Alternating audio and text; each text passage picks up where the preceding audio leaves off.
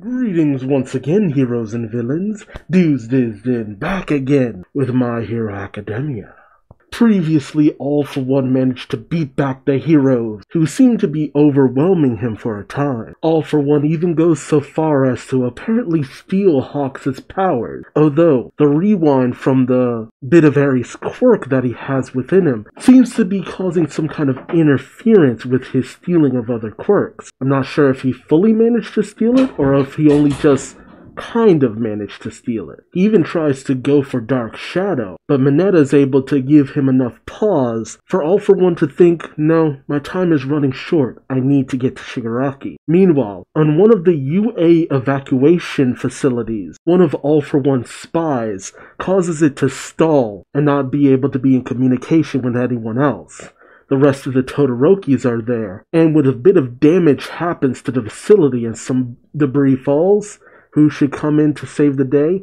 Death Arms, inspired by the effort that Deku is putting in against Tomura Shigaraki. We also see that Stain is at Kamino Ward, overlooking Shoto and Ida, with Shoto desperate to take on his brother yet again. Things continue to get more desperate on both sides for both heroes and villains. What side will come out on top? Join me as we find out. Won't you? Alright, we pick up with the police force monitoring everything that is going down on the various battlefields, and it is pandemonium. Natural disasters, what seems like them, going down all over the place. One officer says boxes 17 through 32 have reactivated, and All For One is now passing by Edo City. Tsukauchi calls out, is there anyone left who can fight? Another officer calls out, we're putting out calls to all sectors, but everyone's on their last leg. An officer falls back in terror, screaming out. Tsukauchi calls out, what is it now? The man says, from bad to worse, the heat, Gunga. Dabi's heat. Uh-oh. How hot is he getting? Tsukauchi grabs the man, saying, what about his heat? Speak clearly. Is he spitting that hot fire? Does he have the drip? Tsukauchi says, is Endeavor dead? The man says, no, not yet, but he will be. Our analysis is conclusive. Ever since Dabi got knocked out the first time, he's been building it up inside. He hasn't stopped, condensing that thermal energy within. At the current pace, in around 10 minutes or so, or maybe even just a few minutes, he'll annihilate himself. When that condensed thermal energy is released, it'll trigger a massive high-pressure explosion that'll burn everything off the map within 5 kilometers. Excuse me, while stupid American brain needs to convert that. Okay, over 3 miles. Jesus! Tsukauchi starts sweating bullets, because there's no way everyone else is far enough away for that not to affect them. Labrava calls out, UA in the east, Shiketsu in the west. The route between them passes near Gunga in the Kinki region. Kinki? Tsukauchi questions, did Dabi somehow plan it this way on purpose? No. How could he know? So it's enough to reach both places? Tsukauchi thinks, wait, what if at that time Skeptic provided him with that key detail? Oh, where best to strike to cause the most damage. One last hurrah, one last devastating impact. Labrava calls out, reach out to them. There's no time to lose. Within that blast zone, we still have an evac box that stopped moving. Man, he'll end up killing his family too? Jeez. Gunhead, I guess, gets the communication saying, for real?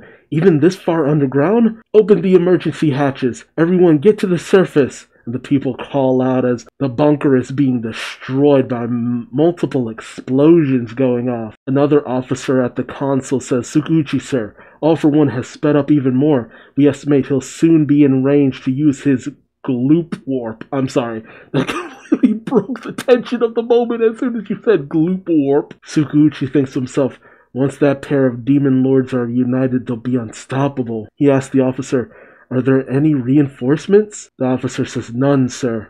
Nobody's exactly fit to fight, and no heroes can possibly make it in time. Tsukauchi's face goes pale. Someone calls out, listen, Tsukauchi. Meanwhile, back at Kamino, Ida is helping a limping Shoto. As Ida says, you're still feeling the blowback from your phosphor, Todoroki. Shoto says, I'm fine. They're saying All For One will reach Midoriya, but I'm still on my feet.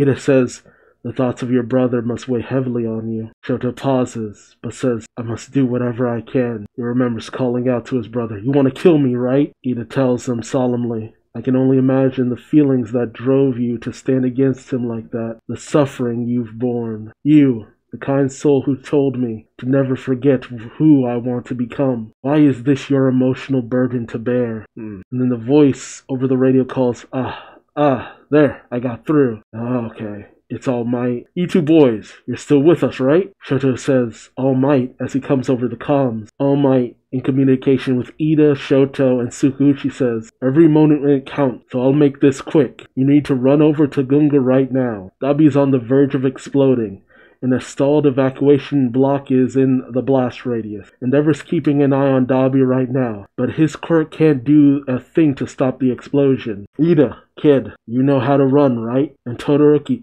I think he's Ida Shonen, young Ida and young Todoroki. I like it better when he says it in the dub. Young Todoroki, the body and mind are two halves of the whole. You know that better than anyone, with the inner turmoil you've carried. Shoto calls out, but All Might, All Might says, Fear not, you've still got a mighty ally waiting in the wings. Battling on won't bring you victory if you carry doubt, but I've got the utmost respect for youngsters full of doubt, who nonetheless honor whatever it is that drives them. Put a stop to Toya. Make everyone feel safe again, so you can be your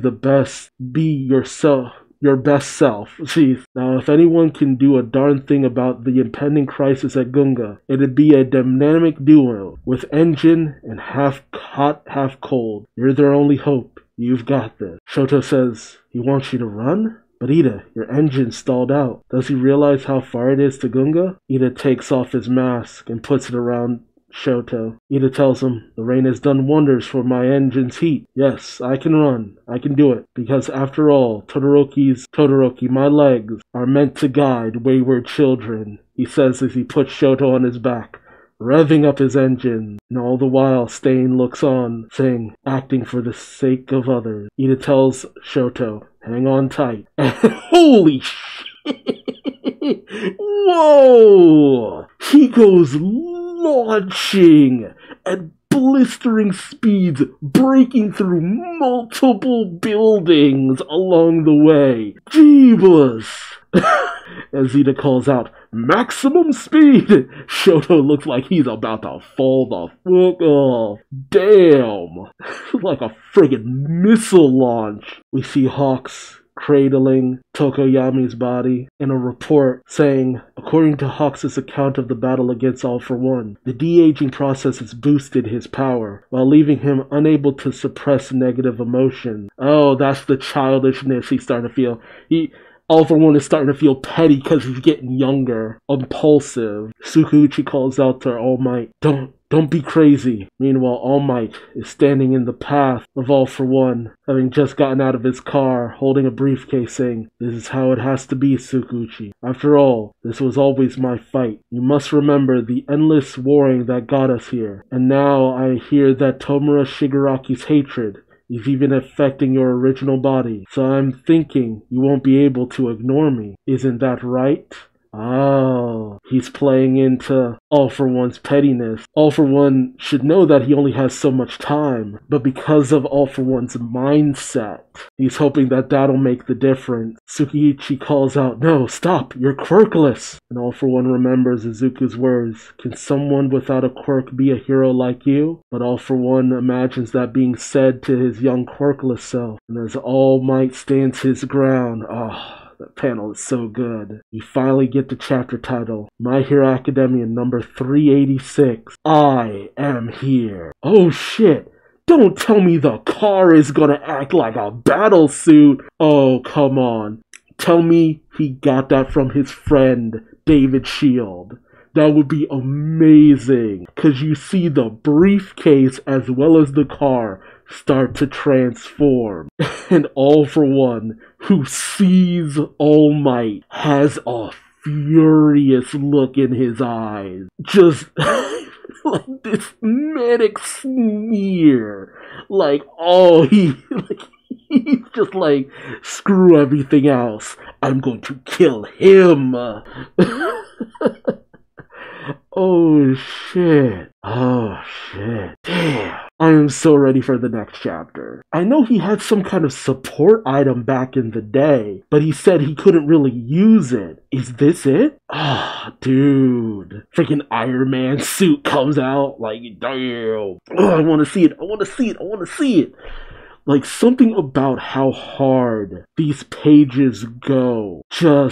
I feel like Horikoshi had this in mind for the longest time. Like, he was just ready for this. Like, some say that All Might should have died at Kamino Ward when he had that previous fight.